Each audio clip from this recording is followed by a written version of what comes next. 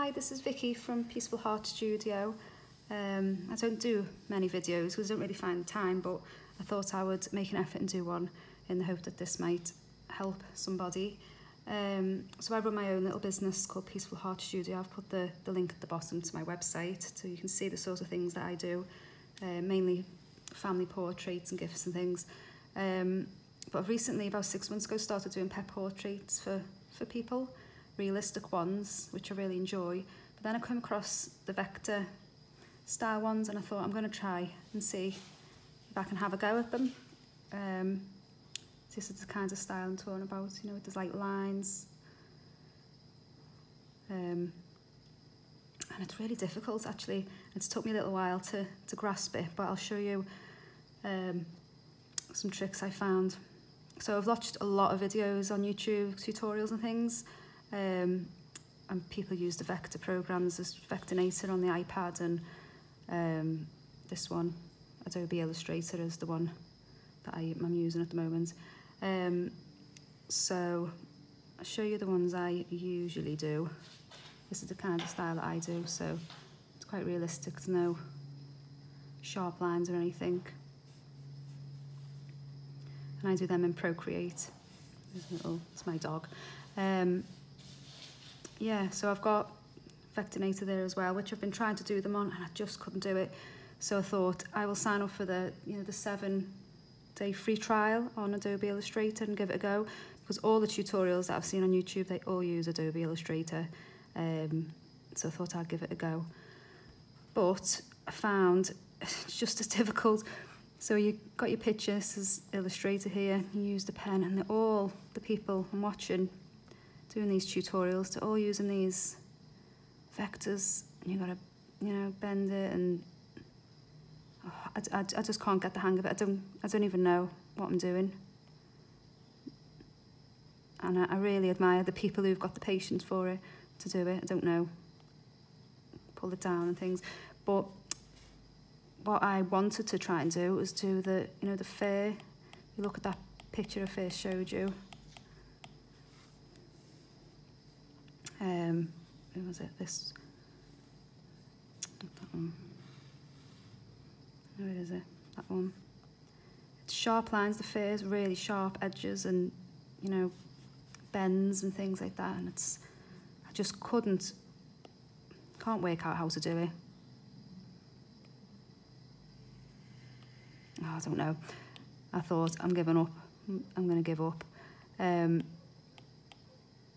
So Vectornator is the same. Where is it? Vectornator. Vectornator is the same.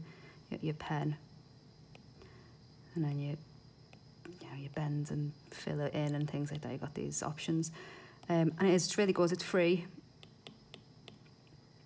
But to go and trace around the edges of a photo. Just, I don't know, and then what does this one do? And it's, I couldn't do it. I've lost interest pretty quick. And they do have, on Vectornator, they have this drawing thing, which I thought, oh, this might be good. But it's so wobbly. And then, I think you can do settings where it's straighter and things like that. But, to try and do like the hair, it's still just, no, it's not good. And then I watched a video of someone doing these things on Procreate, and I thought, brilliant, I will have a go on Procreate.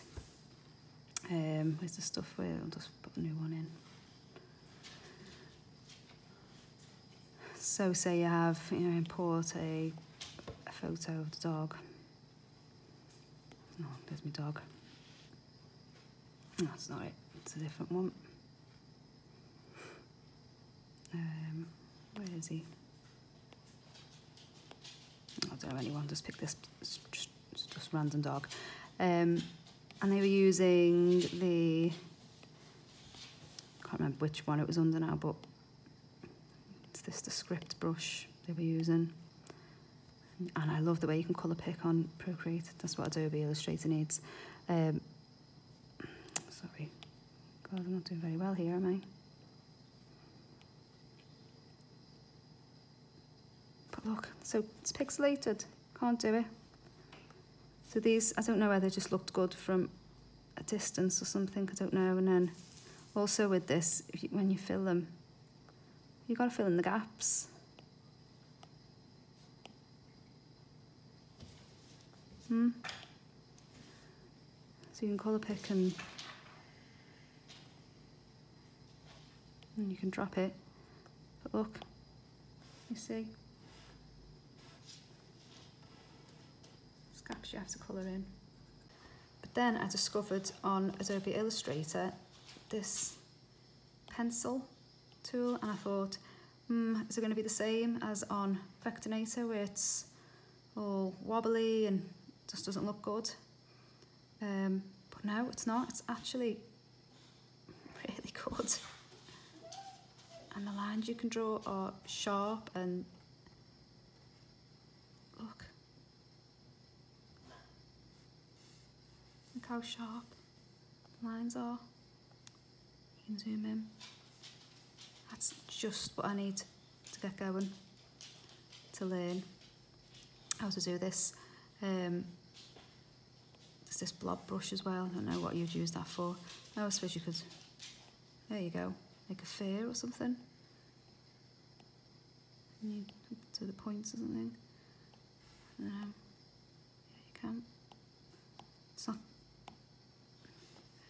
I'm used to using Procreate where it's like pressure sensitive, but you can see that that could be hair. You'd use that. And then go back to the pencil, so the blob brush and the pencil.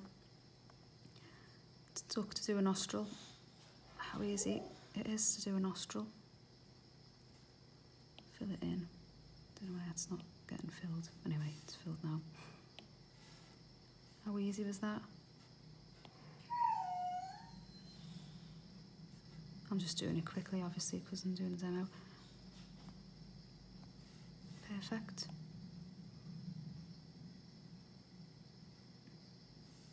Exactly what you need. Now, if I was going to do, delete them too, if I was going to do the nostril with how they're doing it online, I don't even know how. Now I'm on the wrong side now, I don't even know what I've done there.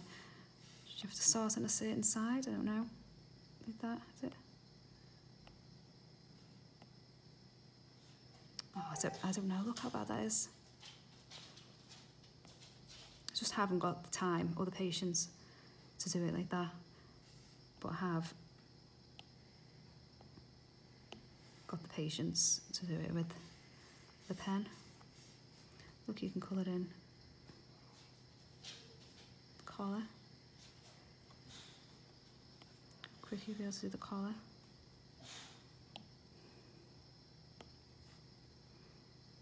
I'll keep pressing it like on Procreate. It doesn't work like that. Okay, there's a red.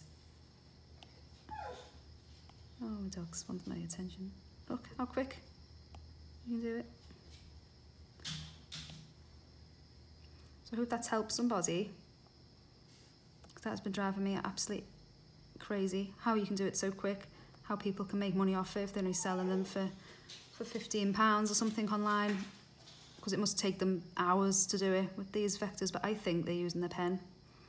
Well, I hope it helps somebody anyway. All right, see you soon. Bye.